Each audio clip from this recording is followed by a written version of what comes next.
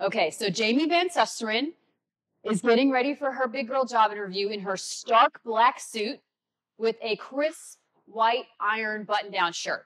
So I look like Jamie Van Susteren, the FBI TV agent. All right? Not to mention, I was in the military at the time. I was in the Army Reserves, and I had my hair slicked back in like a cop bun, right? So this is what I look like, just to give you the visual picture. I get to the parking lot, I park my car, and then I become Jamie Van Susteren, FBI agent, and the bag lady because I had my purse. I had a really giant tote bag with all the things in it. I had a pad folio that wouldn't fit in my tote bag, and then I had a bottle of water. So Jamie Van Susteren, the FBI agent, and the bag lady is walking into this interview. And a little context for my background. I'm a country gal.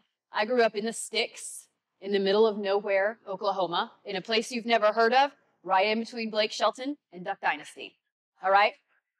So, Jamie Van Susteren, FBI agent, bag lady, country gal, is walking into a biopharmaceutical company in Cambridge, Massachusetts for my first big girl job interview. I didn't prepare at all. The interview probably, as you can figure out, didn't go so very well.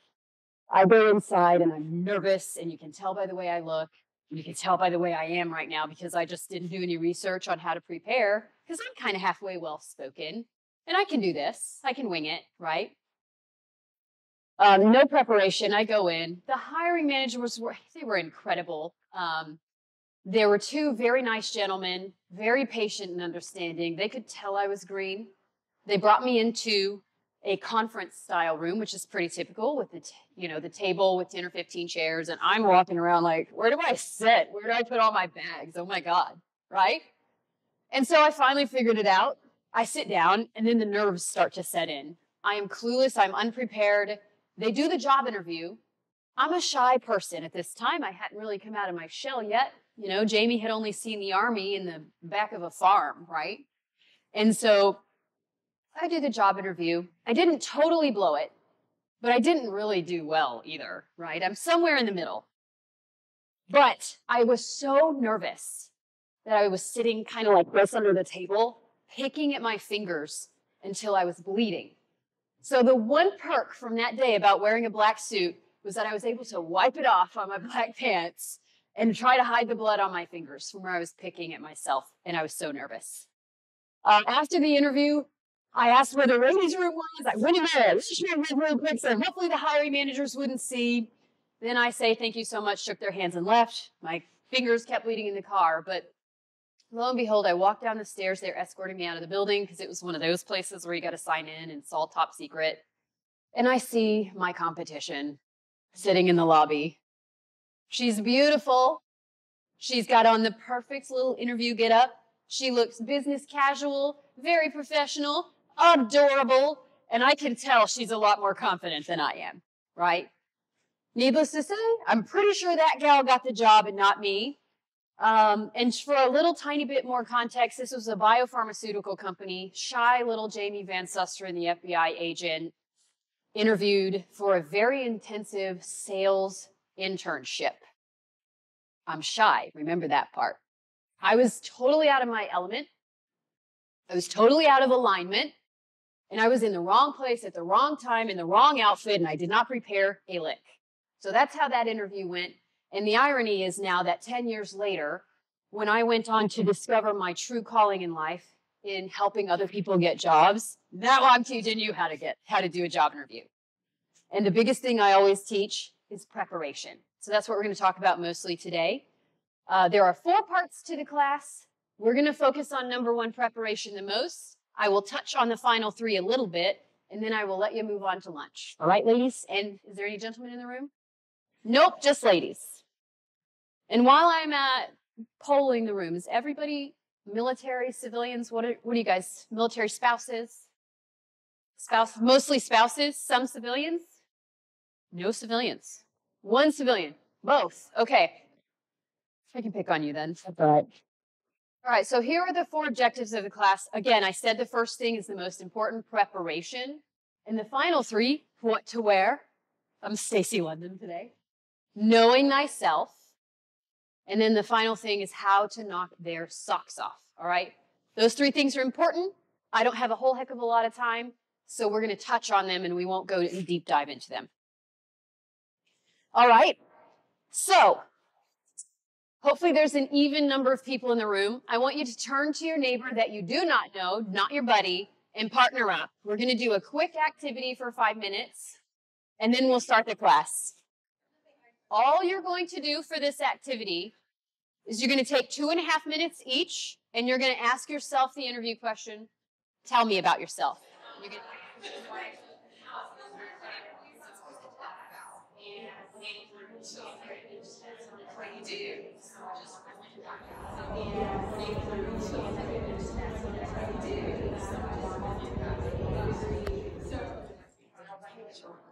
All right, how was that? Tell me how your interview experience was right now. And there were some people that were talking a whole lot, and they were like, oh, what's up? I didn't even realize. And then there were some people that were looking at me like, I'm done. It was only 15 seconds, right?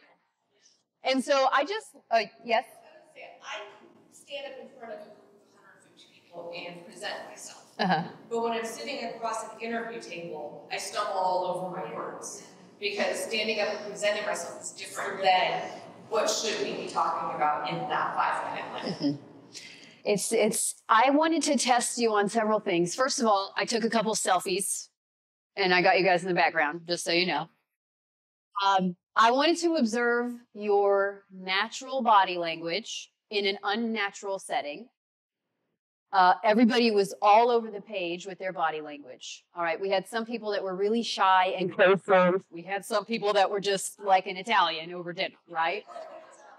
Yeah, so we will get into this whole thing about knowing thyself towards the end of the class, but I want you to reflect, and then maybe your partner as well can get together just for a moment and talk about your body language.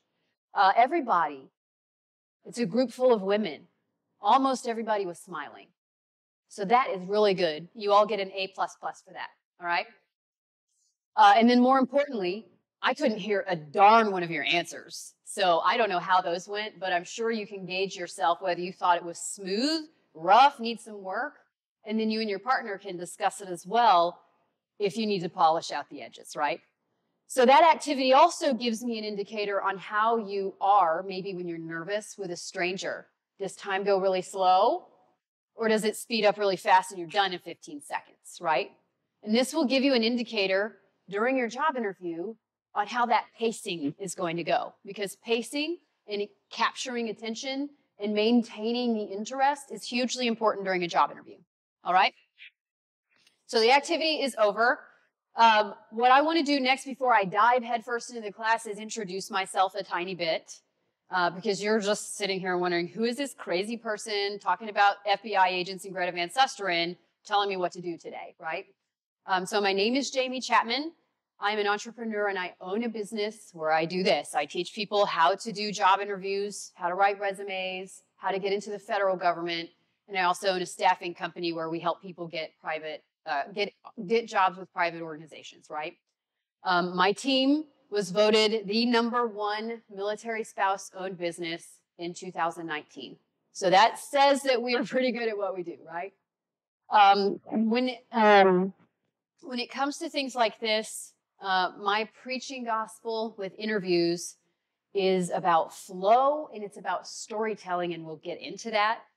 But this a little bit of background on who I am professionally. Literally after this whole Greta Van Susteren incident, I ended up finding my calling. I worked with special needs adults, and my job was to help them get jobs. I then married a service member, and I'm a military spouse. Started working with soldiers in the Army, helping them get jobs when they transition out. Now I own a business. I'm doing this over here in Germany, and that's kind of the brief career background on me. And that's the background of how I know a thing or two about interviews comparatively to my story about being an FBI agent. So that's who I am. We're going to talk about preparation. Does anybody want to tell me how they prepare for a job interview? All right. How about you, Kendra? I look at the job description and I pick out relevant things that I've done and I cater my interview as to that job, as to my experience, and I tell them what I've already done and tell them what I'm capable of doing in that job. Okay. What about you? I research the company that I'm interviewing with and see what they're doing recently, things that they're doing specifically in the realm that I'm applying for. So they're looking at their communications team, they'll look at their Facebook page if they have one, their Twitter, what they're advocating currently. Okay. Anybody else? I think I'm on one. Yeah. What about you'd wear? Okay. We're going to cover that. That's important. Anybody else? All of these are good answers. It all wraps up into one final product, right? Your successful job. All right. So as I've preached, preparation is the foundation. The kind of three basics that we're going to go over are your material, right? Think about me. I'm giving you a speech right now. I didn't just come in here winging it. I actually had to prepare my material, think about what I was going to say and how I was going to present it, think about what I was going to wear, all that crazy stuff. You brought it on, you were spot on. We got to know a little bit about the company. If it's the government, we have to know about the agency, their mission, what they actually do, what your job would be when you get there. And that helps you prepare questions for the interviewers. And then there are a few no-nos. I won't dive too deeply into the no-nos, but a few of them are dressing too unprofessionally, not preparing, having a terrible email address like iCandy2012@gmail.com, right? Or I have seen Big Balla, 2008. Yeah, right? I just can't stand it. It's always a pet peeve of mine. People don't even realize their email addresses are unprofessional. Just get it together. Your social media has to be cleaned up because they're going to research you before you come in for that interview. If they're investing the time to talk to you for an hour for an interview, I promise you they've already checked your Facebook first and then your LinkedIn second, all right? Unless it's the government, they can't check social media on the government computer. So there's just a couple of no-nos. Obviously, common sense applies. And now we're going to get into what you do to actually prepare now. Okay, so think of these three categories as the big overarching umbrella, all right? The big overarching umbrella is the types of questions you might get asked. You've seen the first one today. It is tell me about yourself. I would say, just, pulling numbers out of thin air, about 8 out of 10 interviews, you're going to get asked some variation of tell me about yourself. So, Kendra, why don't you tell me a little bit about your background? Oh, so Jamie, can you tell me about your previous experience, right? You almost always get asked to sort of introduce yourself in an interview. The exceptions I've seen commonly are on the federal side of the house. If you're going through USA Jobs, the hiring managers have to abide by this strict rubric of questions, and a lot of the time, this ain't on it, right? So they'll just call you on the phone, or it'll be in person, and they'll just jump straight into the hard stuff, and you don't have a chance to warm up. So just be prepared. More than likely, you'll have to answer this, so you might as well come up with an introduction, all right? The next one is stress questions, right? Stress questions are designed to freak you out a little bit, right? They're not testing you with a polygraph machine, but they are asking you to talk about something difficult. They're asking you a question such as, so, tell me about a time when you had a disagreement with your boss. What was the result? Nobody on their own is going to, on purpose, talk about a disagreement with their boss. It's like a no-no. But they're going to make you do it. They're going to ask you a stress question. They're going to ask you about, this is sort of a disguised one, tell me about how you solve problems, right? You obviously have to talk about a problem to answer that question. Tell me about a time when you had to prioritize competing requirements. You have to talk about being overwhelmed to answer that question. So some of these are blatant. Tell me 3 of your weaknesses. All right? Some of them are a little bit more discreet. Tell me about how you solve problems. Then you got to talk about a problem, right? Be prepared. When you are preparing, the next slide will show you a ton of little categories. I encourage you to whip your phones out and take a photo. When you are answering each question mentally or preparing writing notes or however you do it, come up with a stress question answer, talking about the bad stuff and how you overcame it, and then talk about this next one, your time to shine. What time to shine means here is they are intentionally asking you to brag a little bit. They're talking about something where you're really proud of an accomplishment, where you got an award, right? They're asking you about something where you overcame a hardship and were victorious in that feat, right? Time to shine is them giving you permission and saying, hey, please brag. We need to know why you are the best for this job. We need to know your strengths, and you got to brag a little bit right now. And that one is where a lot of people drop the ball. They miss out on their opportunity to brag. They're a little bit too humble, and they don't knock people's socks off, right? So that's kind of the three overarching categories, the umbrella categories. This next one, this is the one you might want to take a photo of because I'm not going to read them all. These are the types of categories they will ask you about. These are the individual types of things. Just to single one out, leadership. If you have ever been in a managerial or supervisory position, or you are applying for your first one, you need to come up with your stress question and your time to shine question answer to leadership, right? You need to think of a time as a leader you failed, how you learned that lesson and overcame it, and now what you do so you don't make that mistake again. You need to come up with your time to shine moment as a leader where you really did a darn good job and you're proud of it and your team did something amazing, right? And so when you go through each and every single one of these categories, you need to think of a good and a bad answer. Now, I will be the first person to tell you, you don't need 100 stories when you're preparing. You need to have at least maybe 10 or 15 good stories that you can remember.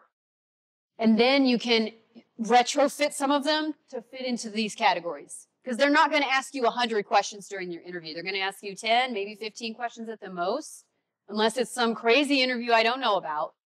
And then you can take your same stories and recycle them. You know, problem solving can go to the same prioritizing competing requirements question. That same story can answer both. Yes? Many of us have been out of the workforce for a while with all the leaves and stuff. How far back can some of our examples go? Because for me, I've been out of the workforce for over 10 years. And can I reference a team situation when I was in high school or first couple years of college? Is there like a timeline that you kind of... It's a great question. And during this job interview, here's the good thing. They aren't on a computer doing a background check. They aren't going to remember enough of what you say to go back and research to validate that your questions were true or how long ago they were, right? So there are no rules about your answers. An example I'll share later is a story from when I was 19 years old. I still use it. Not that I do job interviews. I own my own company. I don't do job interviews now, but I would always use the same story no matter how long it had been, right? If it's been a while and you have a huge gap on your resume, you can talk about your volunteer experience. Nobody cares if you were getting paid. It is viable experience, especially for the federal government. If it's been a long time, you need to talk about things in some capacity, or you're just going to be sitting in there like, oh, sorry guys, I don't have an answer for that, right?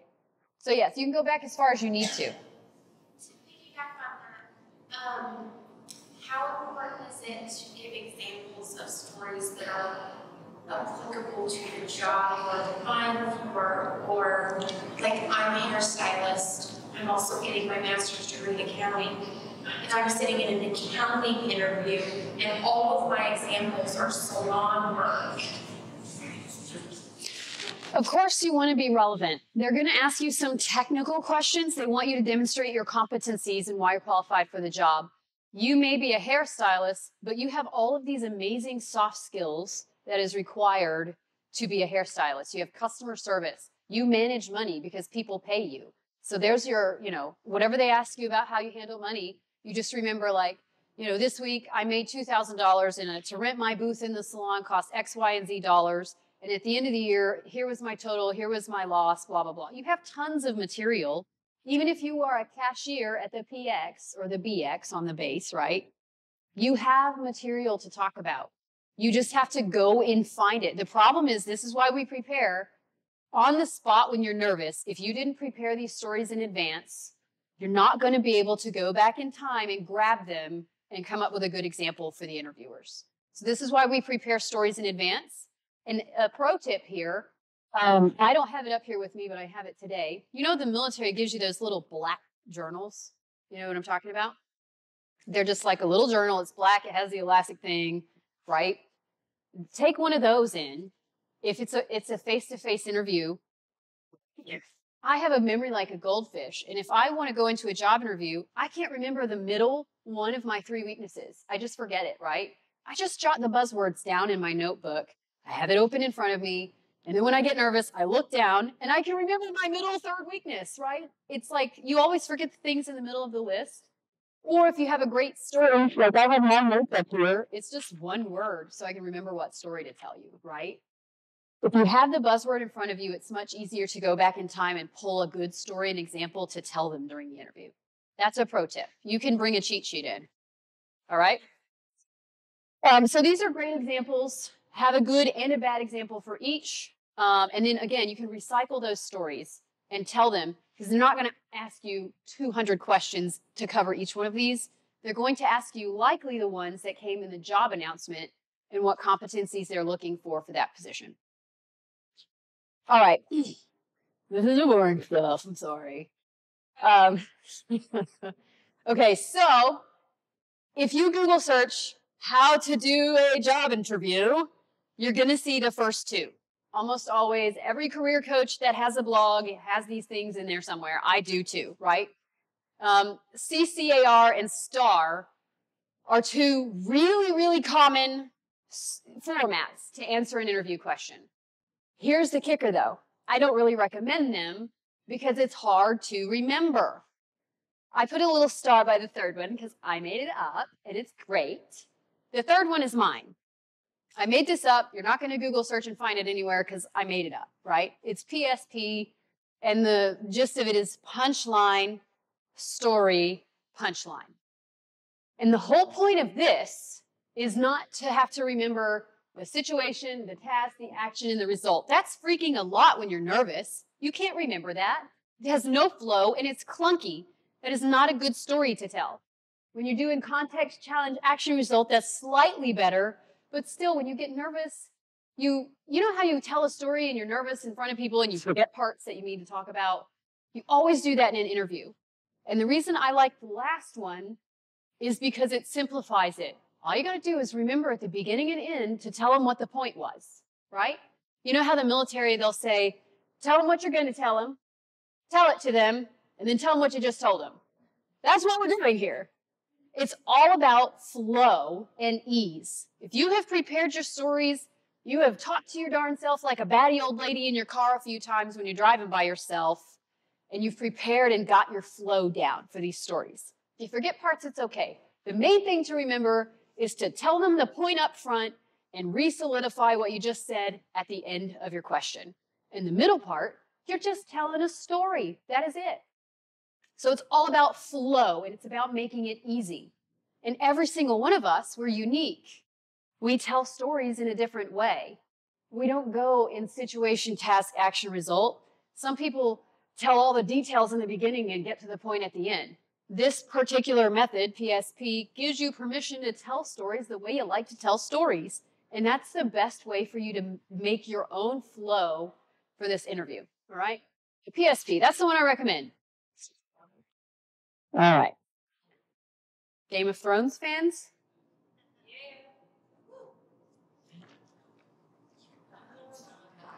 All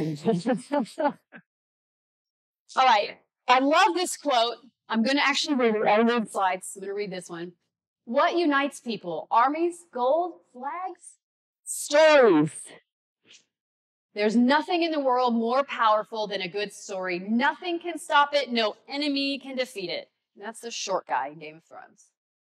Yeah? It's not a spoiler. It's okay. It's just a quote. So the whole point of this is your flow. PSP, punchline, tell them what it means. Tell them what it means to you, the story you're about to tell. Tell the story in your own dadgum way, and then tell them again what it means to you because they forgot because you told an amazing story in the middle. You got to remind them. The whole point of this is to be yourself and to be memorable. Because remember when I said in the beginning, Jamie Van Suster, an FBI agent, I didn't do terrible, but I didn't knock him out of the park either. There's this scale. If they interview 5 people, they're going to hate one guy because he was too arrogant, right? They're going to love this gal right here because she told an incredible story about how she has 5 kids and she got an on-the-spot job interview while she was at Disney World with her infant in her arm, and she did the interview in a smoking pit and they offered her the job. They're going to love that. And then there's going to be the 3 in the middle. And most people fall in the middle because they tell safe stories, they answer in a very boring blah, blah, blah way, and they don't tell the stories the way they tell stories, right? They go into the interview like I did, Jamie Van Susteren, and they just answer to the best of their ability without any preparation in advance. And they'll say, so Jamie, tell me about a time when you handled a stressful situation. And you tell them, oh, there was this, one time at work when my team had a harsh deadline to meet and we had a hard time. It was a really crazy way to stay up really late and get the job done, but we got it done. I mean, that interview's okay, but in 5 minutes, they're going to forget everything that you said, right? So I'm going to tell you, this is the one story I'm going to tell because I can get overwhelmed when I tell stories. This is the one sample punchline I'm going to give. And I'll try to keep it brief. The 5 B's, that's the only rule. Be brief, baby, be brief, right? So you're an interviewer, and you're going to ask me this question, all right? Tell me about a time when you handled a stressful situation. Can you ask me that question? Tell me the time that you handled a stressful situation. Yeah. There was this time, I was 19 years old. I had just got my first job as a substitute teacher in an elementary school. Now, for a little bit of context, I was really green. The only person I'd ever worked for up until that point was my mama, and she owns a convenience store, and I dipped minnows out and gave them to fishermen. So for this story, the main thing is that a little bit of preventative maintenance goes a long way. I was green. They put me in the elementary school because I was 19, and they knew I would get eaten alive by high schoolers because I looked like one. So elementary school it was. I go marching in, clackety-clack in my little high heels. My very first day, my assignment was where an elementary school teacher had fallen and broken her hip, and it was a long-term substitute teacher assignment in a special needs kindergarten and first grade class. That was my first assignment. In substitute teacher world, special needs assignments are kind of some of the tougher ones, right? So I walk in, and there's a pile of papers about this thick on the desk where nobody was grading papers because there was no teacher for a while, and they had substitutes and some teacher's aides filling in. And during nap time, one of the little gals was laying on her mat under her blanket, just flopping around like a fish out of water. Crazy. I was really distracted. I couldn't even grade papers, and I knew that little girl was keeping her neighbors away. And you don't interrupt nap time for sleepy kids, right? So I clackety-clack. I walk over to her. I lean over and I tap her, and I tell her, hey, I need you to be quiet. I need you to be still and rest, even if you can't sleep. So I turn around. I clackety-clack back over to my office, and then suddenly I hear her stand up. And out of the corner of my eye, I see something like flying. And this young lady was stark naked. She had been taking her clothes off under her blanket on the floor. She flung the blanket around and tied it around her neck like a superhero cape. And before I had time to gasp, she was running out the door of the classroom. Dude. So anyway, I take off. I'm running after her. I didn't know what else to do. You have a nude child in public here, and I'm going to get arrested, and they're going to call the police on me, and I'm going to go to jail, and I'm going to lose my job on the first day. Talk about stressful.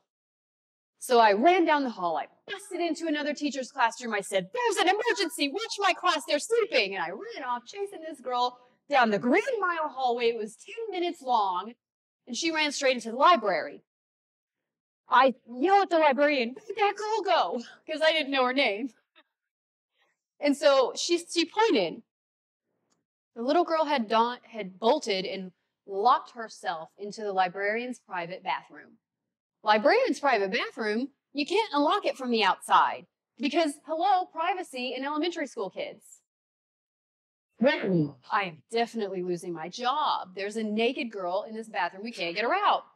So I stay with the little girl. The librarian goes and gathers her clothes, gets the principal. The principal gets the janitor who had to remove the doorknob to get the girl out. We get her dressed. 19-year-old Jamie Chapman had never gotten in trouble a day in her life.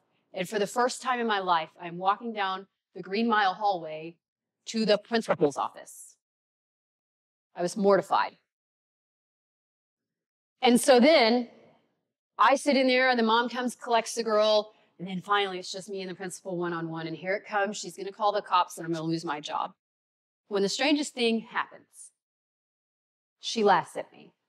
I'm thinking, well, this is just from evil. How are you going to laugh at me before you fire me? This is not right. Then she proceeds to tell me, "Oh, and by the way, this little girl has done this 5 or 6 times." And so to get to my original point, a little bit of preventative maintenance goes a long way. If you have the ability at work or at home to give someone a heads up that can change things for them later, by all means, please do it. And that's the end of my interview question answer. All right? So that's how I tell stories. I'm dramatic and I overemphasize things, right? And I have to give myself the ability at least one time to elaborate to be crazy and tell a very, very big story. But the important thing is that you tell them what you're going to tell them. Preventative maintenance goes a long way. You tell this crazy, weird story that has nothing to do with preventative maintenance, and then you solidify your point at the end and you say, if somebody would have just told me this girl was a streaker, it would have been much better that day for me, right? So that's what I mean when I say flow. You don't have to talk about child nudity in public and getting arrested, but you do tell stories in a certain way. And even if it's just about a work project, you tell the story in your own way. But you make sure to tell them why you're telling it to them in the first place and solidify your question answer, all right? So to skim past some of these other more important things, I don't have the whole time today. Wearing clothes during your interview is really important. We don't want to go in there naked, right? But what the heck do you wear? I've heard some really trendy advice.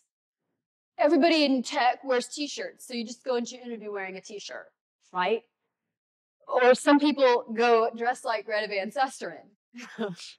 There's a good balance to strike, but the most important thing you can wear is your attitude, your confidence. And just to briefly touch on it, there's a gentleman named Jordan Harbinger. He's an entrepreneur. He has a wonderful podcast called, I forget the name, The Art of Charm.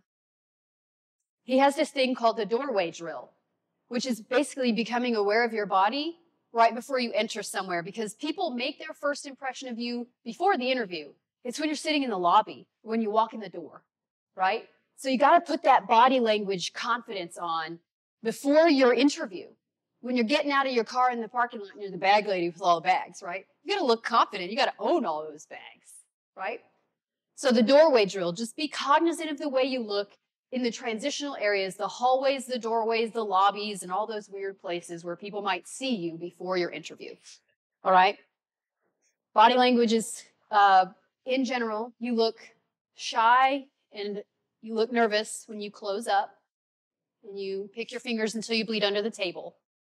You look confident when you are big and you take up territory, right? You see a CEO put their hands on the desk like this and they take up the desk, right? You see big body language in Superwoman or Wonder Woman, right? Big body language, big territory, looks more confident. Find your balance. Some people aren't big Wonder Woman type of people, but you got to find your balance. All right. Your clothing literally impacts your behavior. There are psychological studies that talk about you act better when you dress your best, right? And if you dress frumpy that day in sweatpants, you act like it's a sweatpants day, right? Clothing actually impacts your behavior. There's some credence to researching the company because you can figure out if it's finance, are they a crusty old company where they all wear suit and tie, or is it more of a business casual environment? At a minimum, you always at least dress business casual, even if everybody else is wearing a t-shirt, because by golly, this is an interview and you're there to impress them, all right? And then I believe in dressing for success every day at your new job. Like when you knock their socks off at the interview, you dress as best as you can at work as well. You don't let it slide and start wearing Lululemon yoga pants to work, right? This I will not read. You can snap a photo with your phone. These are just my recommendations for men, and then the next one is for women. That's something really cool that happened with my attire when I was interviewing. I've had like 2 jobs in 10 years, and I ended up getting an blazer that made me feel like tall, like you said, that confident, and I put pearl earrings in, and I wore it for 6 interviews, and I nailed them all. And Goodwill, it was from the Goodwill. It was a $10 jacket that got me That's 6 great. jobs. And it's just, it works. The confidence. It does. None of us are men. I'm going to flip to the women's one. I just want to mention briefly, interviews are usually in a smaller room, in a conference room or something. You already wear hairspray. You already wear deodorant. Don't spray on perfume that day. People really get bothered by smells. I don't know why. They just really get bothered by smells. And if they hate your perfume or your cologne, they're going to hate you. They're not going to hire you that day. Can I just say though, I mean, that advice, I'd be very careful about following that so stringently because it really depends on the job. So if I'm going in for a job with an advertising agency and they greatly value creativity, I'm not going to go in with a conservative dress. I'm going to go in with something that's a little bit more daring. I'm going to have some color. I might have a piece of jewelry that stands out a little bit. So I do think it's important to understand what you're interviewing for in the job and what they value as a company. Because I've definitely gotten jobs where they've said to me afterwards that you can really tell you were a creative person and you really appreciated how you were dressed and you looked like you could really take things on. So I do think that that's important. It is important to know the company and to know their values. But always, if you're going to spice it up a little bit, be more on the conservative side because you don't know the age of the interviewers. You don't know if they're a millennial or if they've been around for a while. And you just don't know their personal preferences until you meet them and see them in person. So it's always better to be a little bit more conservative. This stuff, knowing thyself, I don't believe in faking it till you make it. I believe in being yourself throughout the interview process, starting from the resume and applying online all the way through getting that job. All right? So don't fake it till you make it. Be yourself. Tell stories in the way you tell stories. If you're shy, don't be a big real estate taken up person telling these big crazy stories like I told. Do your own thing and be yourself. All right? Be in alignment with who you are. Be memorable. We want to be this guy at the top, not in the middle. We don't want to be the bad guy that they forget because you made a bad impression. Your cologne stunk, right? And then finally, how to knock their socks off. Confidence. Being yourself. Being in alignment. And also there's a fine line between being arrogant and being confident. We all know it. You know the guy that's a one-upper. Don't be a one-upper. All right? And then this goes beyond the interview. Everything I'm telling you today can be for telling a speech in public. It can be for answering questions for a reporter in the news. It can be just in general for having conversations. The way that you do this and the way you answer questions and the way that you show up at your job and do briefs and conferences and stuff like that can affect your on-the-job performance. All right. Questions for me? Yes. What are your thoughts on etiquette after the interview as far as sending thank you notes to your person? Hugely important. I always recommend a thank you note. In a government environment, sometimes secure facilities and stuff like that, you can't send a handwritten note. If it's at all possible to do handwritten notes, I like that. People think it's thoughtful. But an email is always needed. And then following up regularly just to make sure that they want to hire you is great as well.